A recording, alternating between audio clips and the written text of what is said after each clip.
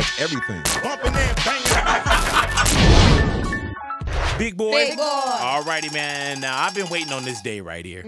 We got Travis Barker up in here, man. Travis, first off, welcome back, brother. Thank you. Now we got to put another slash when we say Travis Barker. You know what I'm saying? We can't just say Travis Barker, producer slash drummer slash sushi chef slash now author. Yes. Yeah, You know now what I'm it's the saying? Author by the name. Man, how crazy is that now, bro? That now you're an author. Yeah, man, it's crazy. It was an interesting procedure, you know, to get through this book. It was I learned a lot in general about writing a book and a lot about myself. Yeah, man. Now, did you feel like when you go to tell your story, when you're starting to do your story, do you feel like you start to peel like layers off, and then there's some things that did you have a hard time remembering some stuff, and then it started to come back? I mean, just this morning I remembered something that I didn't put in the book. You know what I mean? So, yeah, I mean, the more you talk about a certain time period, the more that comes back to you. And especially when I'd reach out to people where I had friends, you know, a lot of friends contributed to this book too that I grew up with. So they would say something, and then I'd be like, "Oh man, I do remember that," or maybe sometimes, "Damn, I did too many drugs and I don't remember that." Right. But Like, did that happen? But that's amazing that happened. Yeah, like so. There's a little bit of both. Were you hesitant at first, Travis, to write a book? Yes. Why? 'Cause I didn't want to. I mean, I wasn't gonna put nothing fake out. Right. You know, like I wanted it to be brutally honest.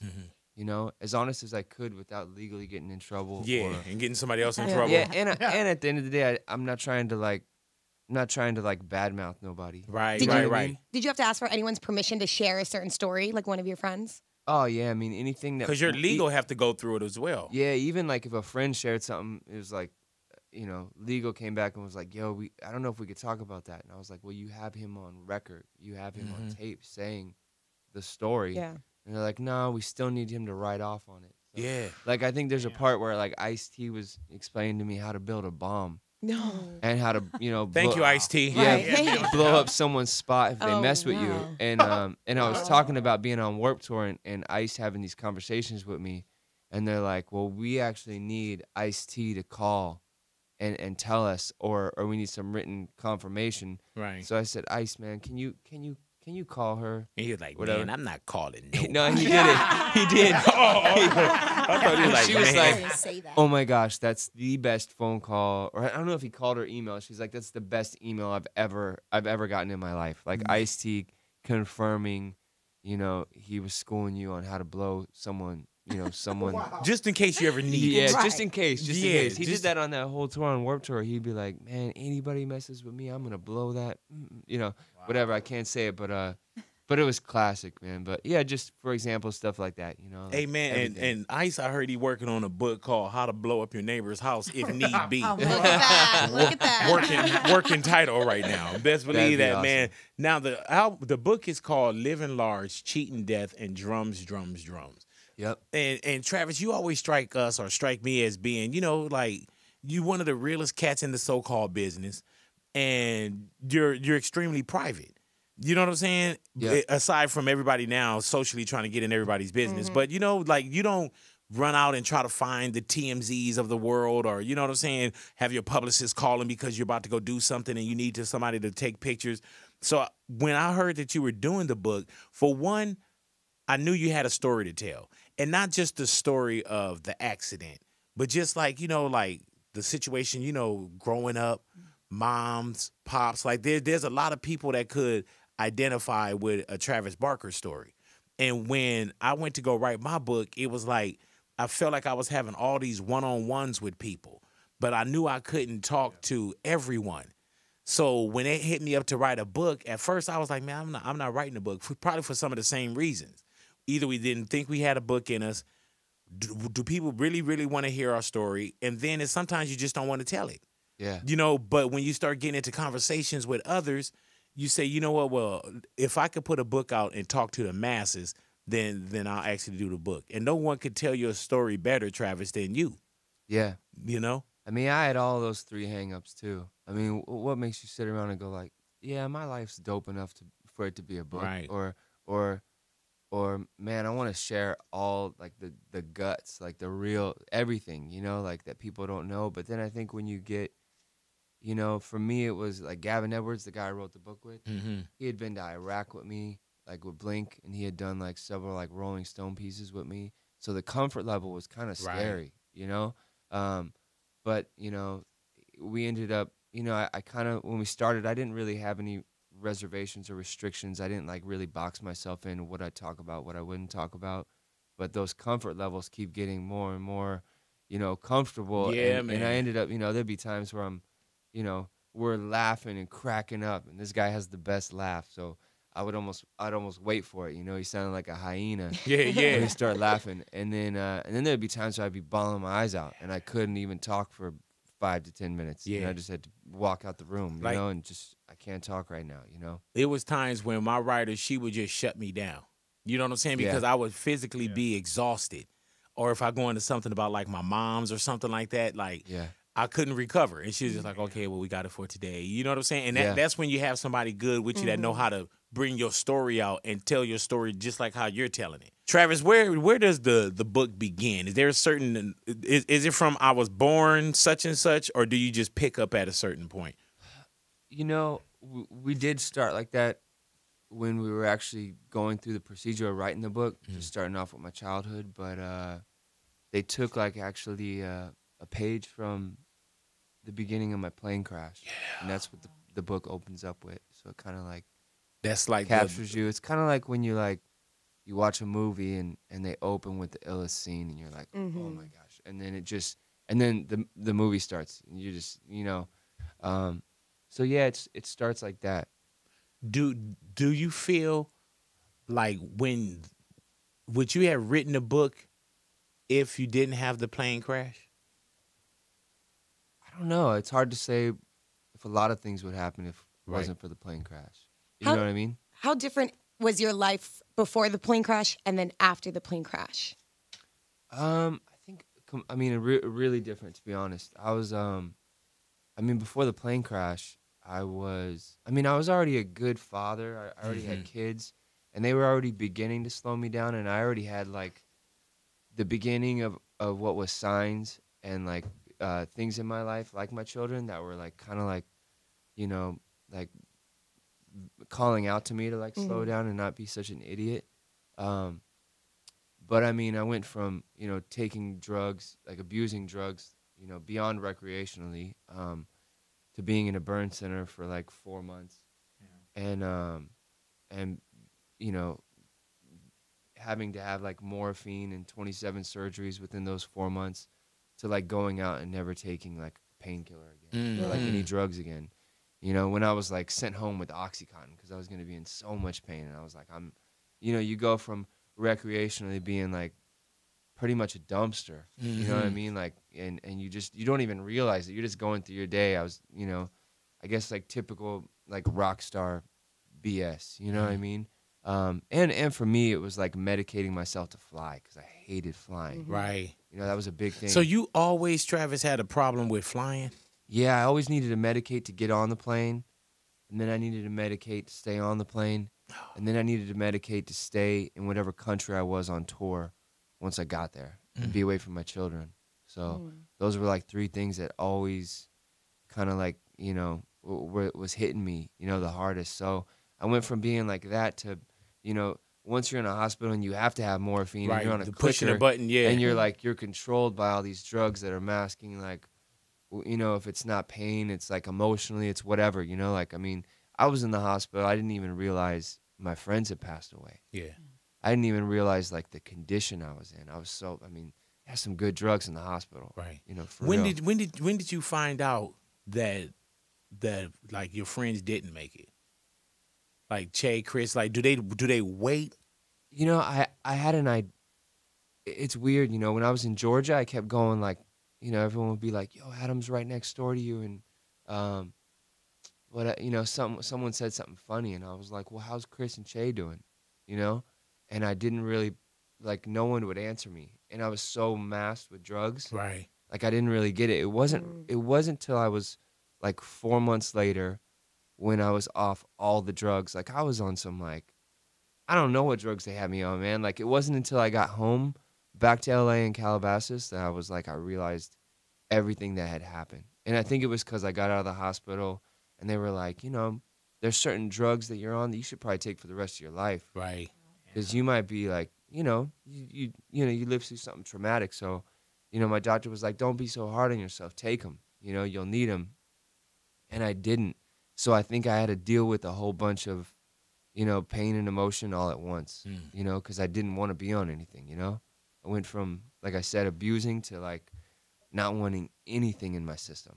Hey, Trav, you know how when certain things happen, that would have been like, as far as like, you know, staying on prescription or staying on whatever that could have been the excuse. You know what I'm saying? Not the excuse, but the reason. Like, and people would have understood, like what you were going through.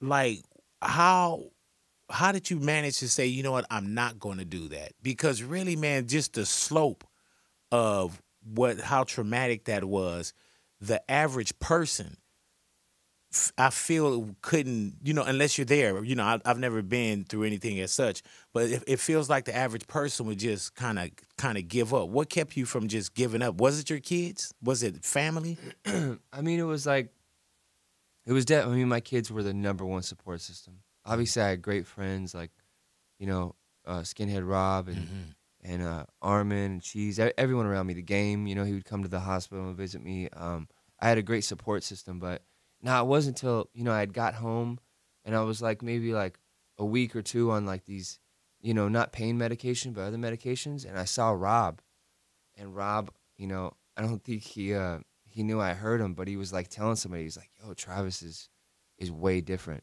Yeah. You know? And I heard him say that. And then like, you know, my uncle who had been in town was like the same thing. Like, you notice Travis is really slow. Like he's really like, you think he's going to be okay? Like, Hey, Trav, when you came to my house, my wife and I, when we were just in the kitchen and you were just talking, like, and that was, you know, you had just got home as well, we said the same thing. Yeah. Like, I was like, man, he's, and, you know, and then, you know, just a lot of prayer for you to come around. But I was like, man, and of course it's still a healing process. But at that moment, Trav, I was like, man, like, he has a lot to bear. He has a lot to deal with, man. Yeah. And I knew it, you know, like it was hearing people say that and I was like, damn, you know, like it's undeniable. I've heard like two of the closest people to me say it. So after that, it was like, I just started flushing them down the toilet. I just refused. And I kind of figured it was like the medicine I was on, you know? Right. And then, yeah, man, just. Were you having nightmares, Trav? Oh, man, I didn't sleep for weeks. Yeah. I didn't sleep for weeks. The only thing I got addicted to when I got out the hospital was promethazine, like lean, which I had around the house from, you know, before. From the lean days. Yeah.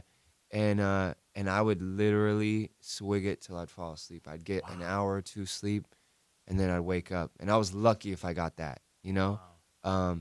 Yeah, man, I just had, you know, crazy flashbacks. Just, I mean, after something like that happens too, you gotta accept it. You can't be in denial. So like, you know, after months, my sleep schedule got a little bit better.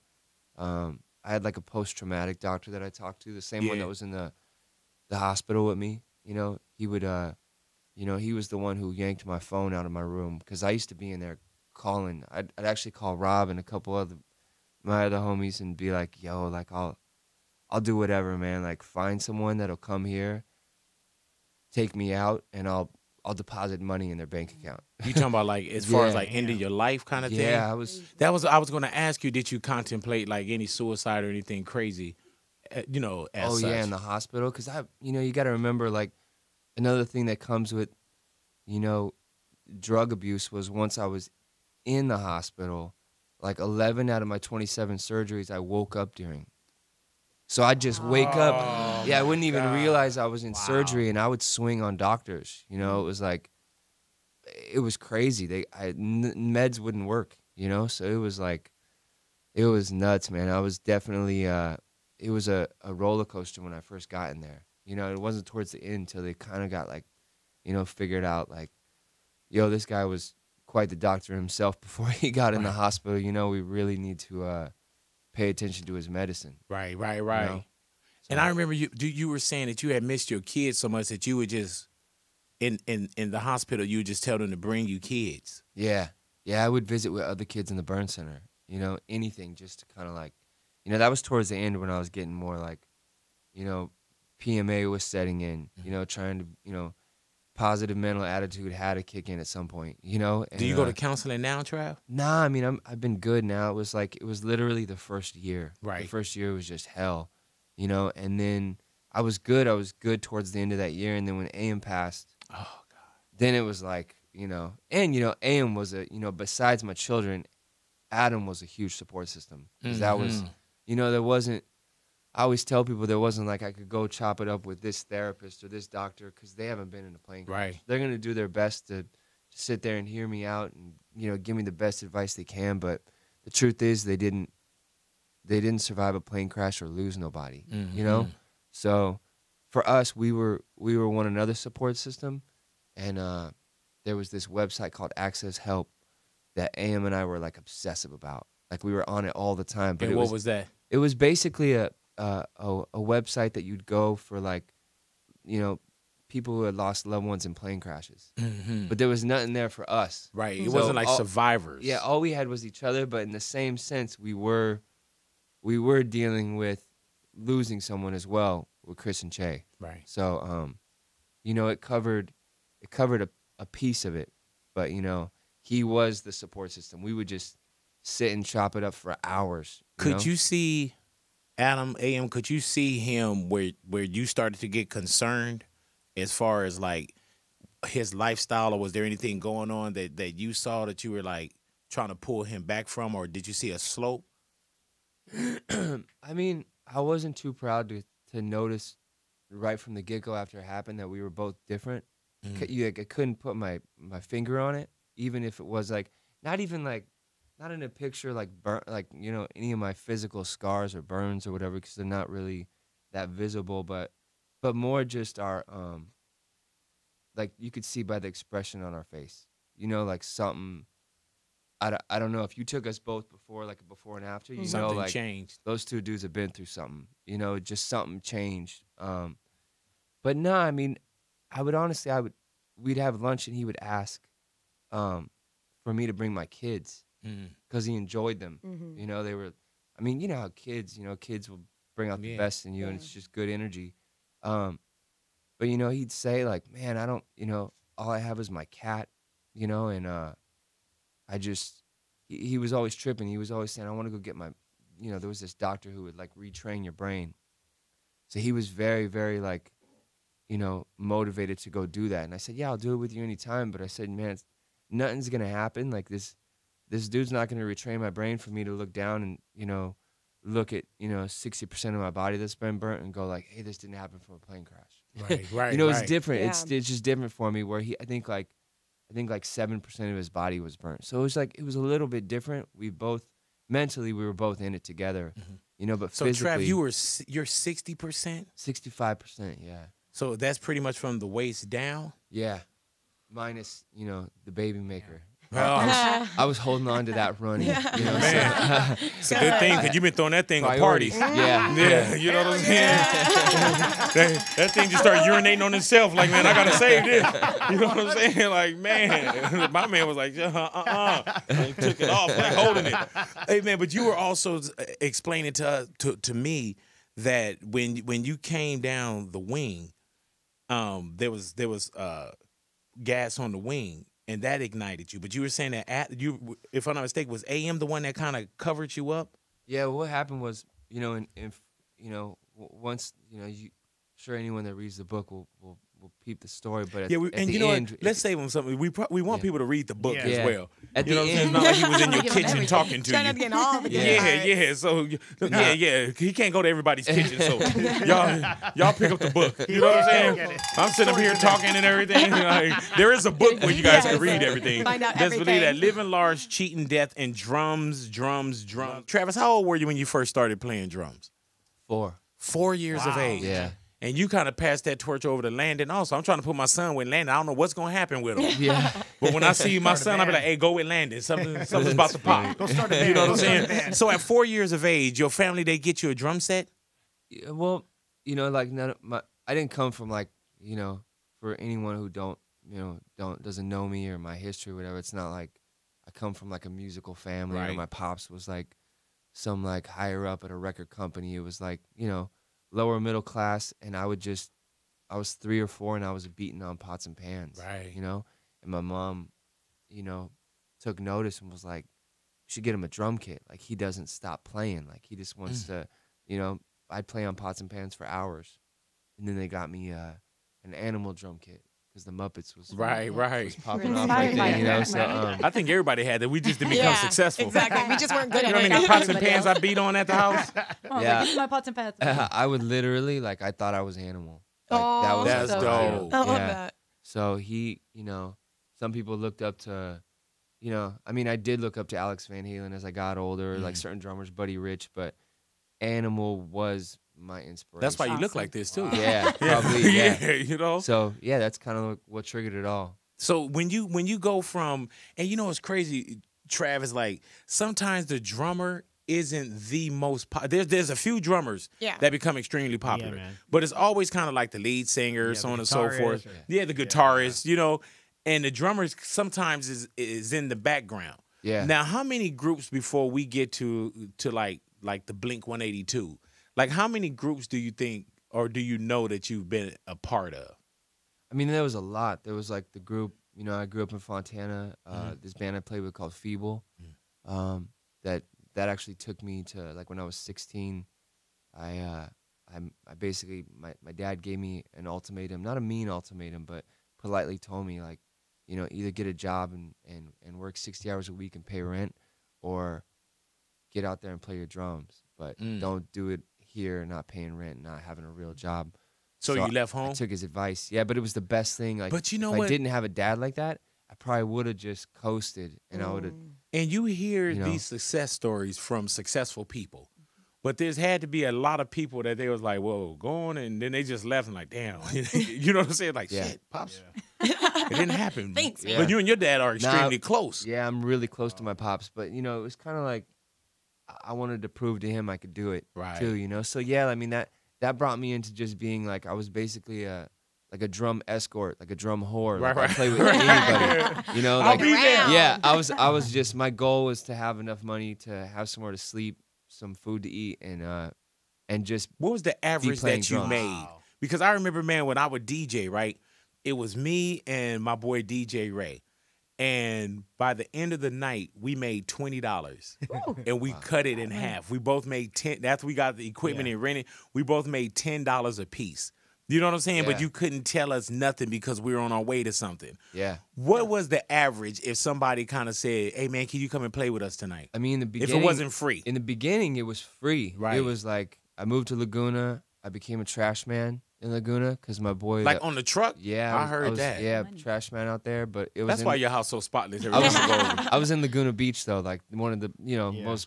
Take that trash to the house. Beautiful places, yeah. It's a Best treasure. place in California to be a trash man. But, Hell yeah. But now in the beginning, it was free. It was, you know, before you ever make money, or I don't know how the get down now is with kids and social media or whatever, but you go out there and you work for free. Yeah, man. You know, That 10,000 hours. You bust, you hustle, and you get noticed. You know, and you create, you know, the demand for someone to want to pay you. Right. You know, so that's what it was for me. And then, you know, I went from playing in that little band called Feeble, which was with like 4 of my brothers that I loved, to, you know, going on to play in the Aquabats. Yeah, and man. then, See, that's where I picked you up at. making a little bit of money in the Aquabats, and then, you know, getting asked to play in a couple other bands, and then, you know, finally joining Blink, you know. So it was like that, you know, there was a lot, you know, that went into. How did you not separate, but you know, like Blink is a hell of a name. You know what I'm saying? How did you not get lost in the Blink-182 sauce? You know what I'm saying? And that's not just rhyming. I'm not trying to get on the Just album. But you know, because there's some cats that's like you look at a band and people only want to see that band sometimes together. How did you individually break away and be able to be Travis Barker? I mean, I don't know. I didn't have a plan. It wasn't like planned out. I think in the early years of Blink, you know, like there was like I just had cool opportunities that kind of I think helped me, you know, wrap my head around what else I could do. You know, I think like in the first year I was in Blink, Puff hit me and was like, "Yo, come be in my Bad Boy video." Yeah, Bad Boy for Life.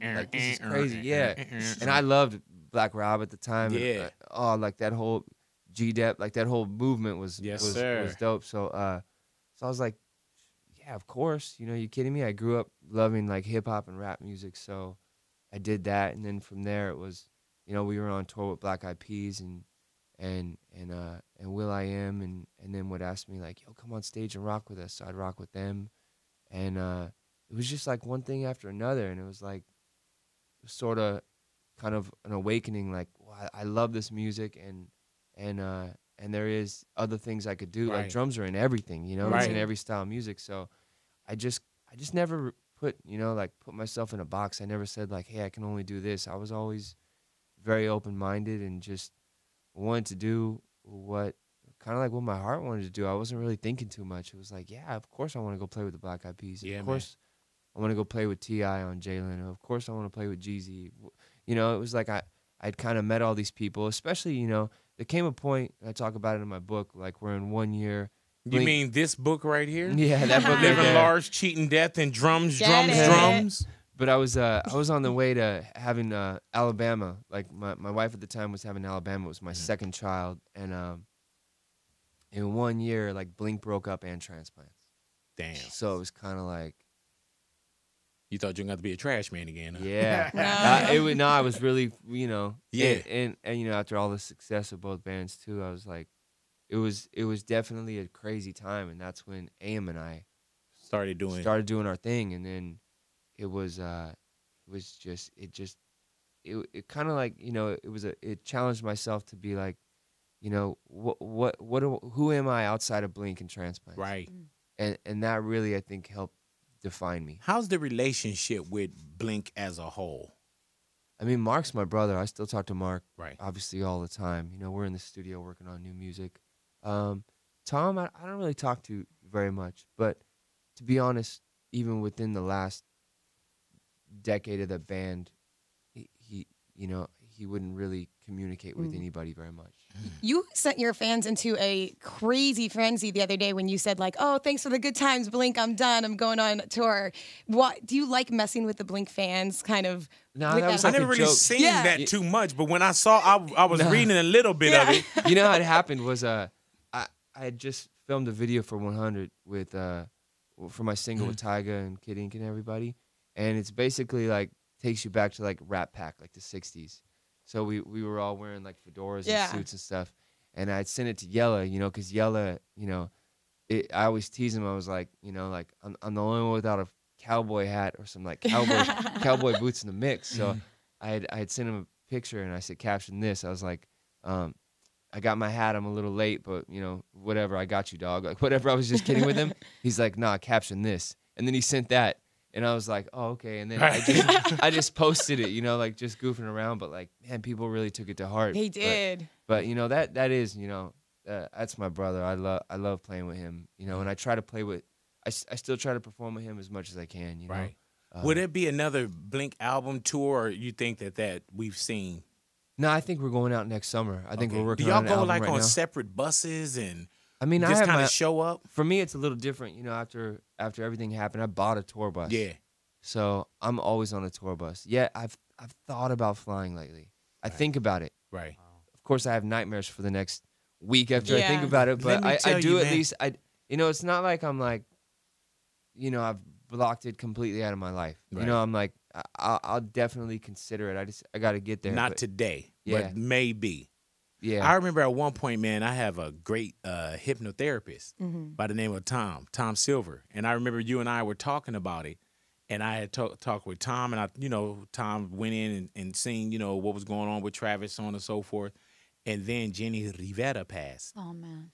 And I couldn't, you know what I'm saying? I couldn't have the conversation. You was like, it was like I couldn't even have a conversation because she had passed in a plane crash. And it was right at the time when we were kind of talking about possibly doing some hypnotherapy. And then when that happened, and I was like, man, yeah, it's crazy, man. Like, I don't know, planes scare the crap out of. They scared me since I was a kid. You know? So when you go on tour though, you go on boats. I'm trooper, yeah, man. Yeah. It takes me 9 days to get there on the Queen Mary to Europe, and then I drive all across Europe. So sometimes it's like 5 days to get to the next gig. Have you ever missed the show? Nah. Okay. There it is. Nah, That'd like be I've cold, showed up. man. I've showed up like 5 minutes before. Just running on. Yeah, Sliding in.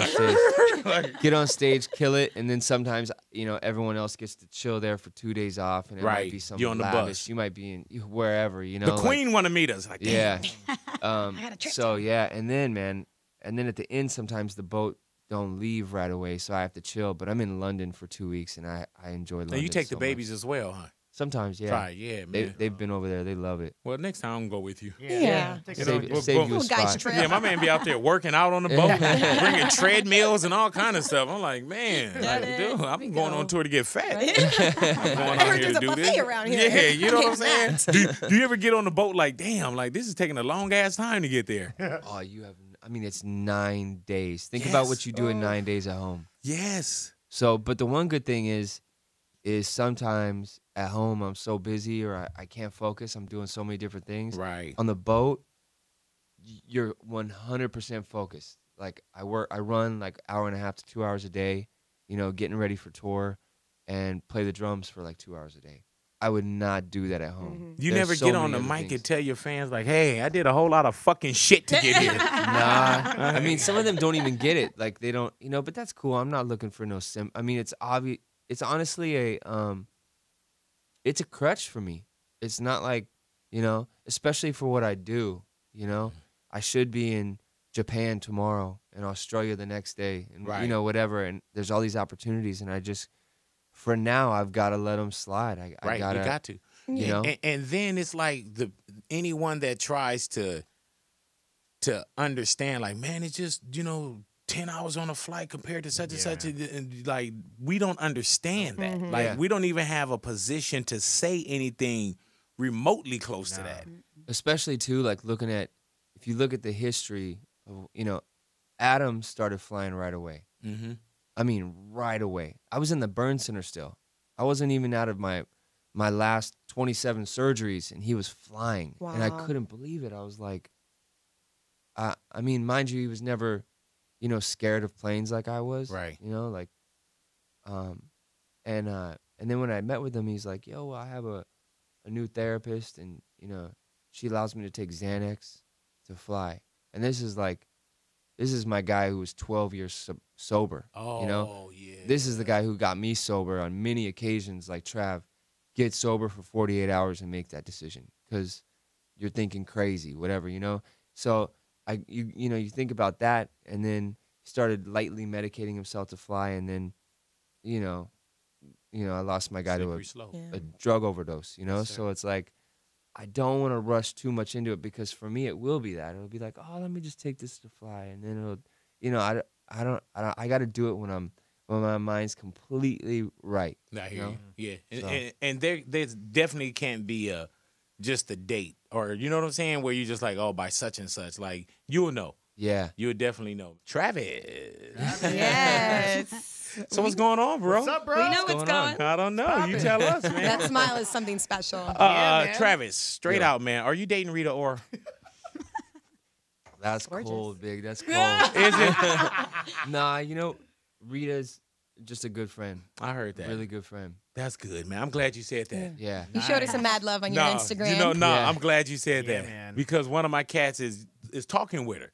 Yeah. And I was really like, man, well, I'm hearing that she's talking with Travis. Yeah. And he was like, no. And then when I saw them together, I guess she don't know how close I am to you.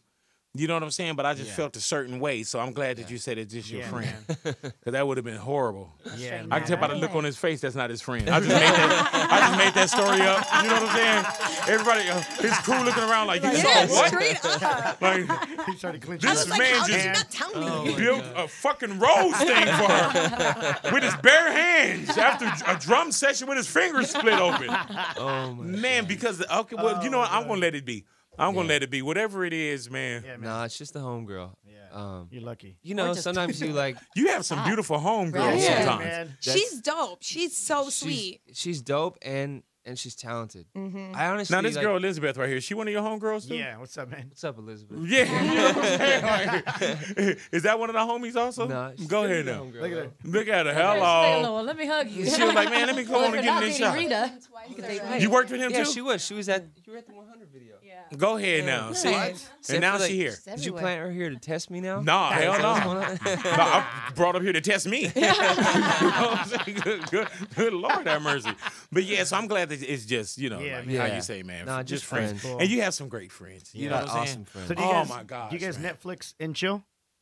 Don't answer that. Have you seen the new Netflix and chill? It's a condom. Who's watched Narcos? There you Yes. go. Finished it. So Yes. good. Have you Good. watched Love it? it. Or is it Yeah. just background music to you? I mean, a background show. It has been Like me and my background. wife, man, oh my God, we The fucked to some of the best shows. What? Real It's walkie been talkie. both. I had to rewatch the season. Yeah. You know, Yeah, you have to like really pay attention to, especially if you don't know Spanish. They have so much Spanish in it. You gotta like, you can't watch the movie and clean at the same time because you gotta pay attention to like Yeah. all the At the end of subtitles. Yeah, It man. kind of keeps me more focused that I have to read. Definitely. You know? Yeah. But yeah, that's a dope. Have you been to dope any film. like the scary park, like any like Knott's Berry Farm or anything? I've like Horror nights. yes, both. Yeah. Oh, okay. Awesome. Just checking. I was just Yeah. wondering. Rita. Took the It's funny family you asked and that. Yeah, yes, you know what I'm saying. Best, oh my God, my notes say that Rita Ora was there. Yeah. That's crazy as hell, man. cool. Oh my friend. gosh, this guy. That's a friend right there. Yeah, you Gotta gotta love love it. it. All right, well, man, let me know if we all need to hang out. You know what I'm Yeah, saying? man. And we're all Sure. friends. yeah. You know what I'm saying? You can be there. Dinner Vettel, sometime? Vettel could be Him. there. Yeah, Rita. it depends on kids. which friend he want to hang out with. Yeah. That I'll day. bring Mystery Matt. Stop He- it. Yeah, it Yeah. doesn't Yeah. work. Who's Mystery Matt? Her boyfriend that doesn't exist. Oh, okay. Yeah, she has this Get it? boyfriend. Yeah, Didn't he man. play with Blink also? Yeah. Everything that happened, this dude is a part. He's Yeah. a lawyer. He was UFC. Basketball player. Yeah, He's he- much like Travis. He he's has a not- lot of slashes. Yeah, exactly. He knocked out Chuck Liddell. Like, it's all kind of stuff. Yeah. So, but you know what it is, man? She's a beautiful girl. We haven't quite Yeah. figured out why she got to lie about a man. Yeah, that's true. But it is what it is. Yeah. You know what I'm saying? It is what it is. Hey, Trav, and the pictures in this book, Yeah, man. man. Just open There's it right one. now. There's one crazy. picture where I know every time you show this to someone, they're like, Yeah, "Wow." Yeah. man. Let me see which one you're That talking one about. picture in the hospital, man. So there's like Is there's it, like was a, that a hard picture to look at? Wow, My bro, heart that's is so pumping. tough. Nah, I mean, you know, I didn't. It was one of those things where I got out of the hospital and Kirk, one of the doctors that were there, I became really good friends with them, and he had sent me all my photos from The hospital. the hospital, and that was like one of like 400, and that look like this one? yeah, I mean, there's even more gorier ones. That was one that the book people, That you you know, my could clear. publisher said I could clear. But yeah, Trav, man. what am I looking at here? I Is this know, right man. after, Looks or is this the crazy, healing Trav. process? Yeah, that's right after. I mean, basically, I mean, anyone who's a burn victim, man, go up and show them some love, because it's a crazy procedure. Is once you get in the hospital, they Is that scrape what you that with, scraper is with right a metal there? brush. Oh. Yeah, you're put in like a big metal pan for weeks at a time because you're so prone to infection, and they scrub you with a metal brush. I cannot even. So, Hey, dude, uh, unless someone know, we have no Bro. idea None. what Yeah. someone goes through. It's insane. That's why still to this day, every year I'm at the Grossman Burn Center to go visit kids or whoever in holidays and stuff. But it's definitely. I mean, I didn't share any pictures of anything up until this book. Right. So I think that's the one that's like kind of like tells you the state I was in. Good. I look- Is I this look- that night? I look dead. I don't know. This isn't the night, huh? No, No, she's saying it's afterwards. That looks crazy. Man, Trav. so Trav, when something like this happens, are your I remember you say your socks was like in your skin. Well, yeah. I mean, And that's why they have to go ahead. we kind of touched on it earlier. Is what I did is obviously if you're in a situation where you're in survival mode, once the plane had crashed, I was on fire. So I tried to get at everyone I could. I woke up AM. I made an attempt to go get Chris and Che again, and then my whole body caught fire. And I then went to the emergency exit, popped it open, and I jumped out, and I was the first one out, and I jumped right into the jet. So like in those jets, the little round parts on the wings, that's what holds all your fuel. So I basically jumped into fuel, and I had socks on. So it was like my body was soaked with jet fuel. So it just ignited. Yeah, my feet got it really bad, you know. But no, I mean, I was like 2 months later, I was still burping up jet fuel. It was terrible. Whoa. Like, yeah. I mean, to this day, when I'm near airports or anything, I smell it. That's the only thing I think of. Like, other people are like, oh, it smells like jet fuel. And I'm like, yep. Yeah. You know, it smells a little different to me. But man. so, yeah, that was the hardest thing. And, you know, I probably wouldn't have, you know, they probably would have amputated my feet if it wasn't for Adam. Good Lord. Patting you down. Yeah. Man. Wow, man. Travis, you're covered in tattoos, obviously, and I can't help but to notice La Virgen Guadalupe on you, and you have crosses everywhere and Jesus on you. At any point after the crash, did you realize or even feel or think like I was saved for a higher purpose? Like you were spared for a higher reason? Because I'm definitely not in your shoes, but I feel that. Like, Yeah. has that crossed your mind? Have you gone through that? I mean, I was brought up Catholic, you know, and I mean, 100%. I knew I was, you know, because for a while I was, you know, it was like survival's guilt. Right. I'd be like, why me, you know? And then especially after Adam passed, it was even Harder. it was even worse. Or it was like on some Final Destination type movie, you know, stuff. I was like just waiting to go. But then no, I mean, after, you know, thinking about it a lot and talking to people, even people like Jose, you know, you just realize you can't question it. You just got to know you're here for a reason. Yeah. You know? That's beautiful. Travis Barker, definitely want to thank you for Yes. coming in, man. The book is Thank available you. for you right now. Living Large, Cheating, Death, and Drums. Thank you, my brother. Oh, thank Always you a for- pleasure to see Yeah, you. thank you for We having me. need to go have breakfast, man, because he's one guy, he always pay. I love that. That's very nice of you. You know what I'm saying? Like, because everywhere I go, I pay. But Yeah. when we go to eat, he's like, oh, I already paid for it. You know, or I do the nice. fake lifting off my ass. You sure? You already Like, know. big, I already did. Oh, man. all I right. was, you sure? Yeah, to the and crossroads. I thought, oh my God, I thought that it was obvious that what I was doing, because then I start ordering stuff that I wouldn't eat on my own dime. You know what I'm saying? Like, yeah, let me get the frog leg Why are you having two lobsters? omelet. Yeah. Let me get one lobster on the table and one to go. You know what I'm saying? But Trav, thank you, man. Yeah, and I man. appreciate you. I I love you, my appreciate brother. you guys. Love you too. Best believe that. That's my man Travis Barker right there, big boy. Big boy.